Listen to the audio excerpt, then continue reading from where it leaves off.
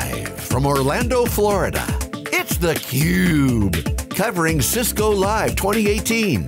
Brought to you by Cisco, NetApp, and theCUBE's ecosystem partners. Hello everyone, welcome back. This is theCUBE's exclusive coverage here in Orlando, Florida for Cisco Live 2018. It's day 3 of 3 days of live coverage. Go to thecube.net, SiliconANGLE.com to get all the stories. And of course, I'm here with Stu Miniman, analyst at Wikibon. My co-host for the week, our next guest is Gary Harrison, head of technology services, Metsi Technologies. Welcome to theCUBE, thanks for joining us. Thanks guys, it's good to be here. So, you're in the Cisco ecosystem, so Stu and I have been talking about this all week. A couple big trends. Open, Cisco's opening up, you got DevNet success with developers.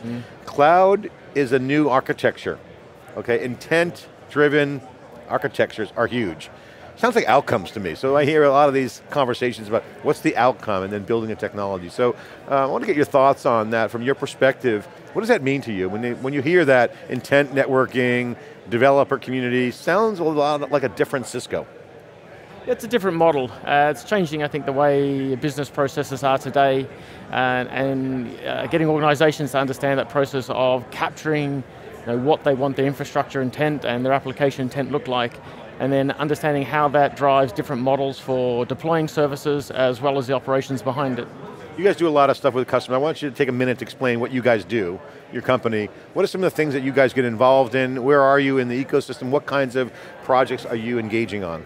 Okay, for a company, so we're a professional services partner. We're a service-only integration partner with Cisco. So it's just through, we don't resell, so we get to focus on purely customer success, and we help enable the channel and the partners directly. And the focus is the enterprise cloud suite. So it's really around helping customers understand how to get the most out of those technologies, how to choose the right element of the cloud suite for the job.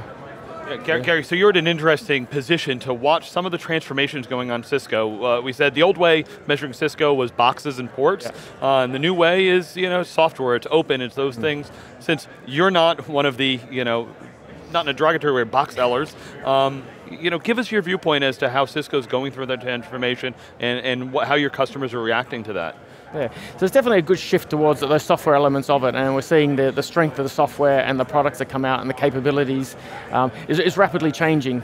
And you've seen the increase in the product suite recently, the number of the move towards analytics and other software to support operational life cycles as well as just the provisioning cycles. I think a challenge for the customers is a lot of complexity introduced, a lot of new tools out of the box out there. And the difficult question is always how to best use each particular tool to get value for the business. Yeah, it's one of the big questions is it used to be, I really understood my network because I built it. I racked it, stacked it, wired it, configured it in the CLI.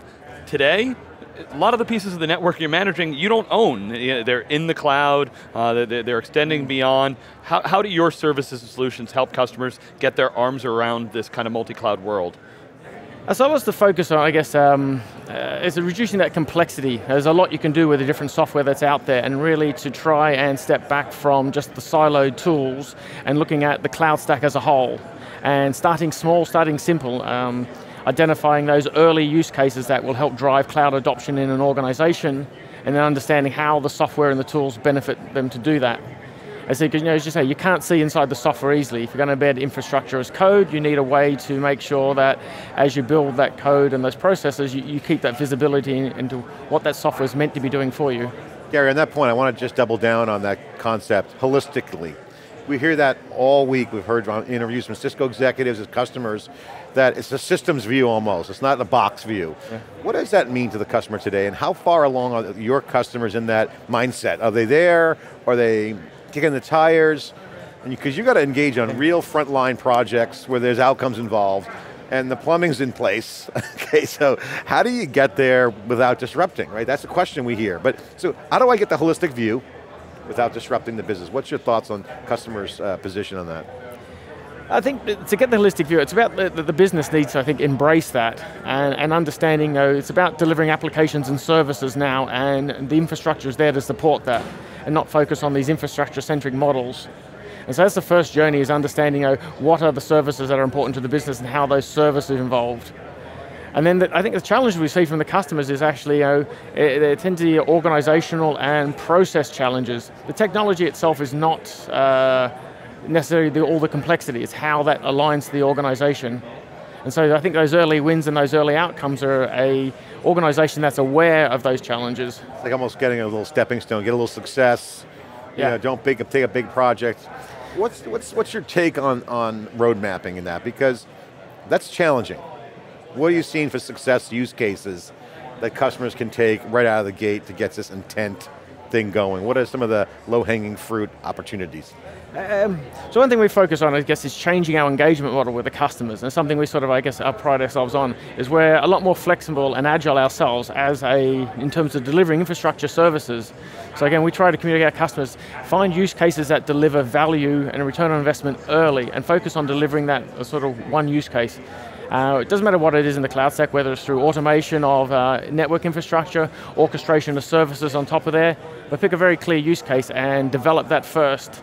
And then once you understand how the technology is stitched together end to end, you can then start to grow that inside the organization. Is there any use cases that pop out that you can just point to anecdotally that seem to be popular? There's a couple of different extremes. So ACI is a massive enabler at the moment. It's really, since SDN's come along, it's a catalyst to drive the rest of the cloud changed infrastructure.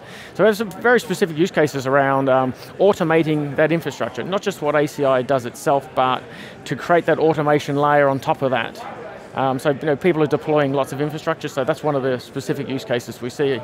Yeah, Gary, I really like what you said about it's changing the engagement model, because it used to be, I'm going to roll out a new application, okay, I need to figure out the plumbing. Now, when I look at intent-based offerings there, it's really more about, I'm building new applications, and the network is a critical piece of it. It's actually it helped me drive some of these new modern architectures there.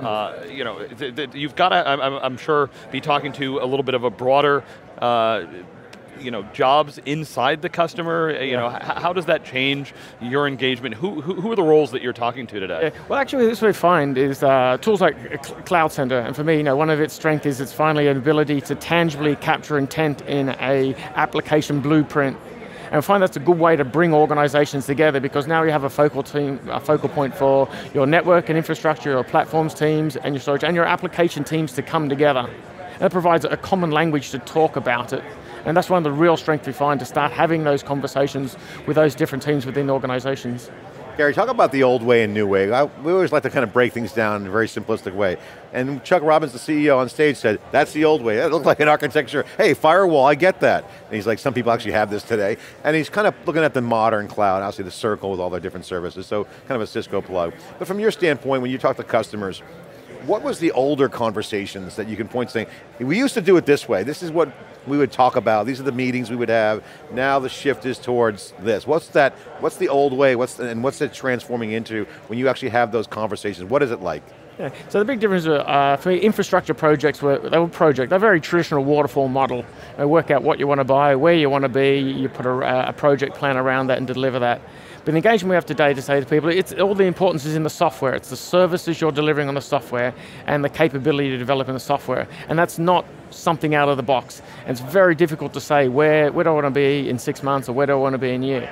So again, the way we encourage and we engage with our customers is to put a roadmap together, but to identify something in a much shorter term that you can deliver. Start delivering something, and then take a more agile approach around it to come back, review, and replan again, and look at what your priorities are. What's the role of the solution architect on this? Because a lot of things we're seeing, and we're trying to kind of connect the dots here.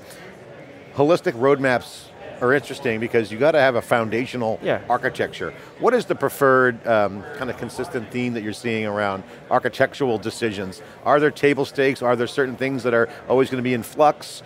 How do you view the big picture on the solution architect piece of it?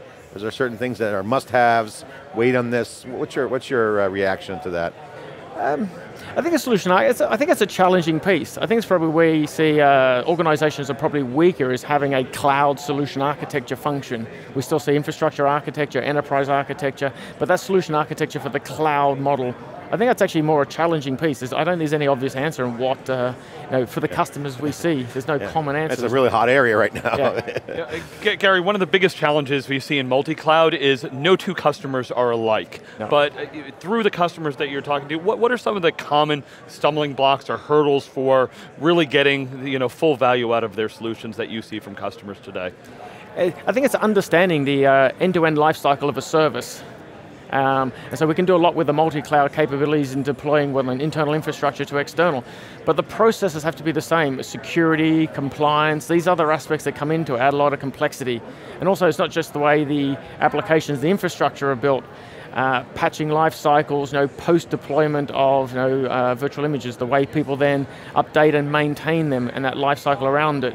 I think it's different in a virtualized world. In a containerized world, we see a lot more advancements around that, and multi-cloud is easier.